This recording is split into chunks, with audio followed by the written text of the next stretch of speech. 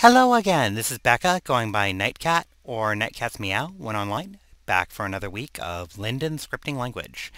I don't have a freebie for you this week either. I was just going to continue with the suggestion box we created last week. We're going to add a little bit of functionality to it.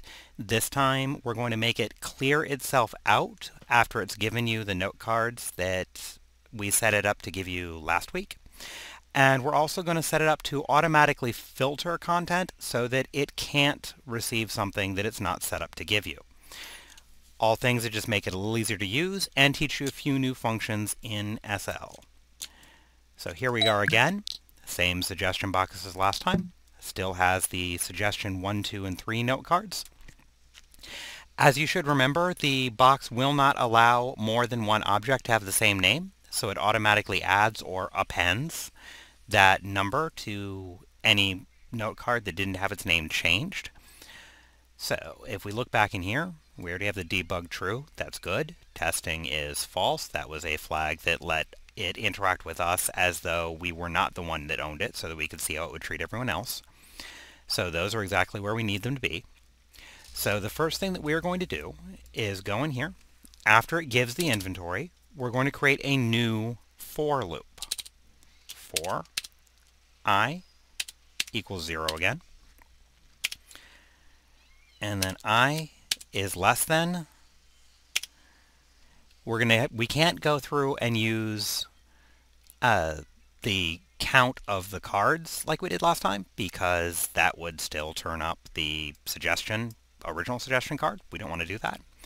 Instead, we want to make sure it's by the number of items on the notes list. So that's a new command. Get list length notes and I equals I plus 1. Close that up there.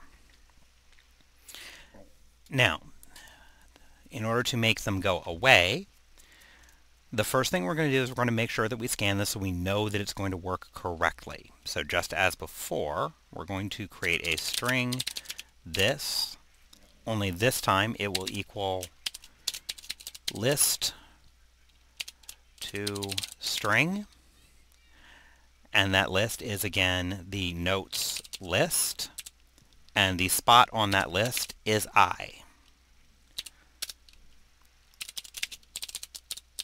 If debug,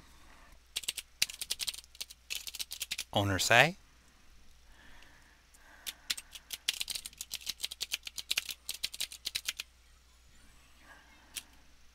note card to delete, number plus string I plus is, close it out, plus, and since it's already a string, we don't need to add anything else, this. That's enough to run a quick test. So we're going to close that out. Oh, typo.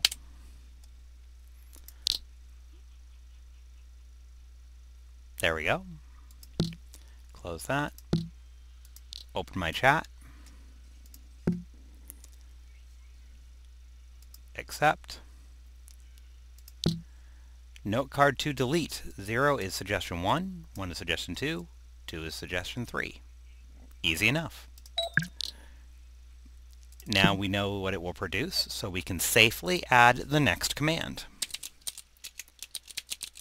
Remove inventory. This.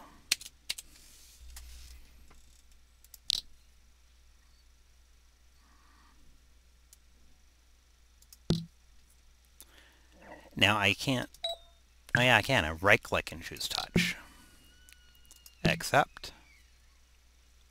And that cleared them out. That easy. Realistically, if you emptied a suggestion box, it would clear itself out. This does the same thing, so it causes your virtual world to carry over some of the convenience of the real world. But this right now has one of the inconveniences of the real world. It's not restricted to just note cards you can shove in there. You can shove pretty much anything in there. Let's see. This is a little something I'm working on. Drop that in there. Find a gesture. Drop that in there. And let's grab a animation. Drop that in there. You see? Now we've got all these other things in there that don't really belong in it. Whoops. I want to open. All these things that don't really belong in it. What are we going to do? Well, right now we're going to manually delete them.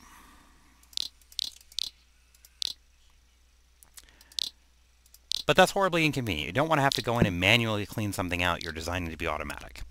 Plus, if you're not going to be looking at any other stuff people put in there, how do they necessarily know? Maybe they think it was important and that you're going to look at it.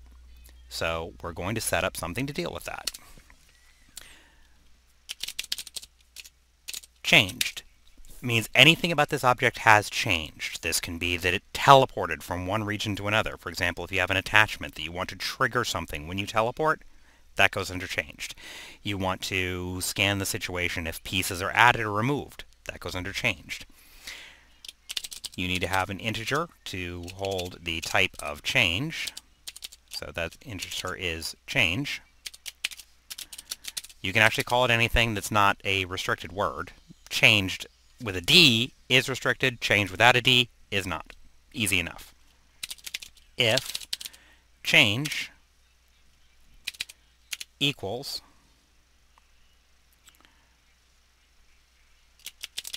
changed underscore inventory. Actually, here's another thing to learn. Because we're going to just have one thing here, we actually say if changed does not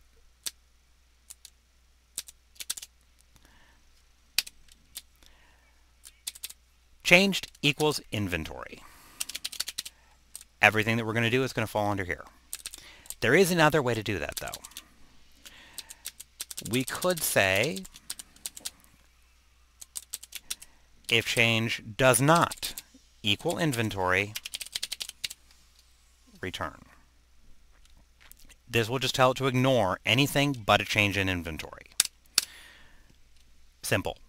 The saying return if change does not equal changed inventory is the same thing as saying if change equals inventory, then do everything in the brackets. This is just a way to do that without brackets. Same thing. If get inventory number, which you remember from up here, get inventory number,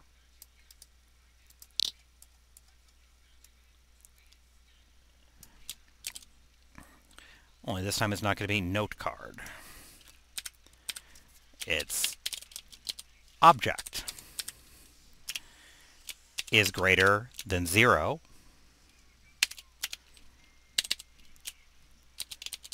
remove. Sorry, that's the thing we're going to do. We're actually going to do two things.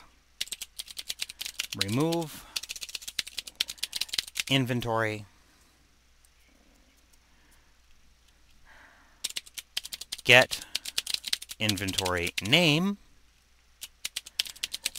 inventory object, 0. That tells it to scan itself, find the first piece of inventory of type object, and remove it. Because it's finding, you remove inventory by name, this gets the name of the first inventory of type object. Say 0. This suggestion box cannot accept that item. That will make it a pretty universal thing, so we don't have to change it. Now, there are a lot of different types of inventory, so we're actually going to do this a few times. And because we're going to do that a few times, we should put an else. That's more efficient in the scripting engine. So inventory sound. So any sound files in SL will automatically be rejected.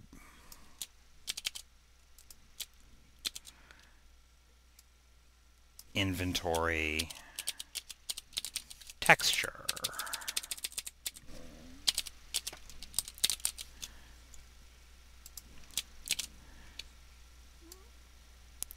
Inventory gesture.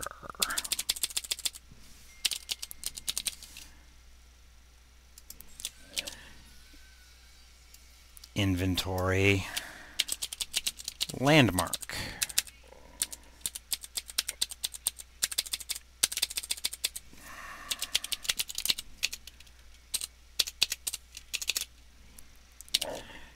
All right, now anytime that it encounters one of these inventory types that is very pointedly not a note card, it will automatically delete the item, and then it will say the suggestion box cannot accept that item. Now you may notice we don't have type script in here. And you may have wondered how we were going to go through and make sure that if it detects an added script, that it will eliminate that script. Well, the reason we're not doing that is because the command we use to allow people to drop things in here, allow inventory drop true, will not allow it to drop a script. As I mentioned last week, that door was closed before we ever got here. So these are the types that you'd need to worry about. I may have forgotten one, but it still tells you how to do it. Any of these you see on the wiki for get inventory name, that type, every one of those, you can just put something in here for those. Now, why didn't I go through and set it up like I did up here with the if it does not equal if get inventory number? You can't make that work. Why? This has to be a simple thing. If this is true, then we're going to do this. It has to have only one option. And I can't set a get inventory number for note cards and have that rule out anything else.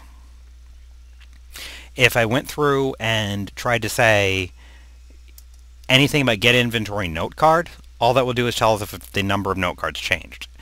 I can't filter the changed inventory to know what type. So we have to use these. These automatically search, was it an object? Was it a sound? Was it a texture? Was it a gesture? Was it a landmark? It goes through each of these options and then removes that piece of inventory. In this case, the long-winded approach is the only approach.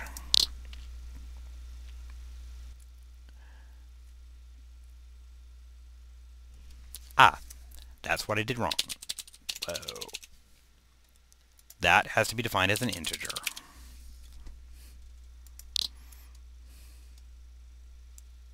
We talked about isn't, and there's one other little problem. This is an easy mistake to make when you're dealing with the parentheses like this. You have an open parentheses here, an open one here, a closed one here. You had to close the other one.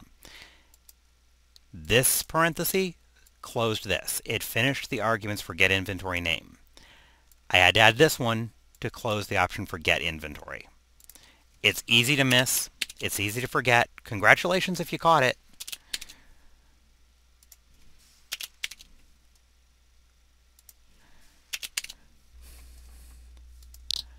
Because that kind of thing can screw you up every time. And now, if I were to go through, drop that in there.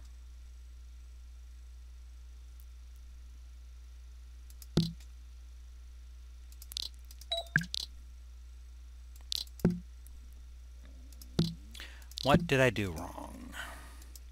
It caught suggestion box cannot accept that item, but it was not able to remove it.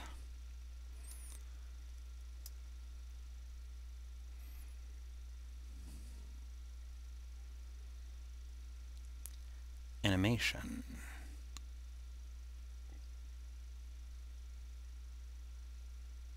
I didn't set one up for animation.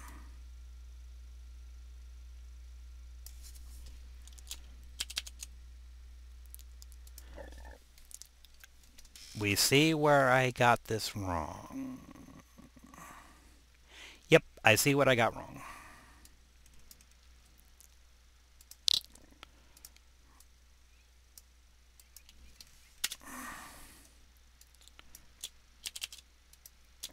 I didn't copy that down there. Of course, this has to be changed to landmark, and this to animation. Congratulations, we've come across the first thing that I can't easily edit out.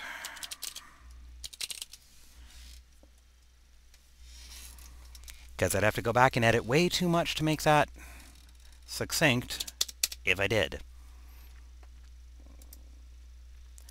So, now with that fixed,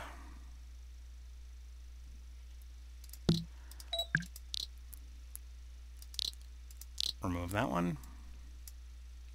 Yep, there it goes. Automatically removes animations. Let's try an object.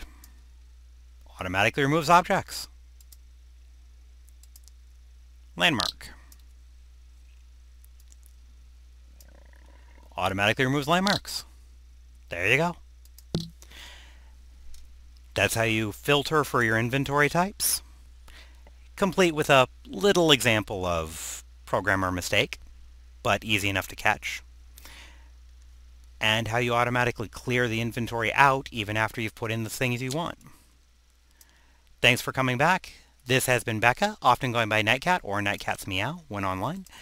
And this has been another lesson on Linden scripting language in the virtual world of Second Life. We hope to see you again next week. I'll be continuing to release these videos every Tuesday at noon. Till then, take care and happy programming.